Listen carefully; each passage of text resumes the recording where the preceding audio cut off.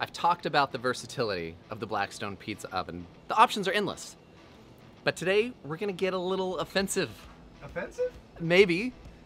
Let me ask you this. Yeah. Do you like pickles? Of course. Do you like bacon? Love them. Do you like pineapple? Yep. Do you like it on your pizza? Nope. Exactly. Nope. But I'm gonna prove you wrong. Today I'm gonna show you how to make a bacon pineapple pickle pizza. Ooh, you got There it is. Say that 3 times fast. But don't bother saying it fast right now because I'm too busy eating this delicious slice. It does look good. It's time for a pizza party.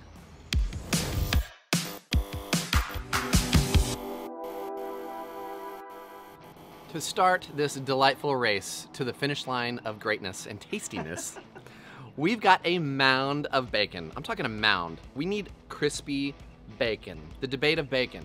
Do you like it that softer, pliable, or flimsy bacon? Nope. Do you want the extra crispy bacon? Like a 9 or 10. On this occasion, I would agree extra crispy is the way to go because we want this to hold up and have some texture. And pull that off and drain that on some paper towels when it's finished. While it's cooling, we've got just a couple more things to do. First off, pickles. Now, you can go a couple routes. You can get them in the jar. You could have various sweet, you could go sweet pickles if you want, but I recommend at this point that we go with a traditional kosher dill pickle. Not necessarily kosher brand, but the full-size dill pickle, and we are gonna slice them thin. This takes this to like a magic territory where it's not a gigantic bite of pickle, but real thin, almost like the thin onions would do with a smash burger. So we're gonna get those nice and thin. And then of course, the debatable situation is the pineapple. Oh geez, here we go. You definitely want fresh pineapple. I would recommend fresh pineapple, not in the can. It's gonna be like, it's more firm. It has more body to it, so to speak. So slice that into slice that into pineapple chips.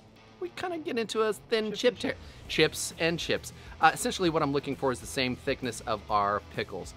Now our bacon is done. Let's pull this over here and chop this into large chunks, not bacon bits, because this is the main protein for this pizza. So I'm looking for like some larger bites. Keep the fat in there because it's had time to slowly cook and get crispy everywhere, so you're really not gonna lose. You're not gonna have that giant chunk of fatty bacon. So definitely chop that up, set it aside, and now let's start working on our dough. This is the star of the show every time, no matter what kind of pizza you have. The dough is the one that sets it apart. So we've got this pre-made dough from the grocery store. If you make your own, go for it. But today we're using the pre-made. This saves you time, this saves you energy and stress, because it is just a money maker no matter what. Take your time, stretch it out. Essentially what you're wanting is a nice round pizza. Don't focus on working out like the crust, the exterior. Just get it nice and flat, and the crust will take care of itself as your toppings start to show up. Speaking of toppings, let's talk about our sauces. We're not going traditional today. We're gonna be doing 2 different sauces. A ranch as a base. So we're not gonna spread this out. We're gonna just drizzle this all over. It's so pretty. It is so beautiful. It's pretty now, but it becomes beautiful when it contrasts with this wicked barbecue sauce. And today we're gonna be using a special TD's Broom Barbecue Atomic Pineapple. This is gonna pair well with the pineapple that's going on, but it also has the sweetness and the heat that we're gonna look for. Now, of course, cheese-wise, let's go basic, original. We got some shredded mozzarella. Take that let's just say classic. Mozzarella all over. Then we've got that chopped up bacon, those thick slices. Get aggressive with it. Cover that bad boy with tons of bacon. Of course, follow that up with, personally, my favorite, because I've never had this before, thin sliced pickle chips. Get pretty aggressive on that as well. Cover. And then of course, lastly, we've got our pineapple chips. Once you do that, my friends, we are officially ready. Weird, I'll be honest.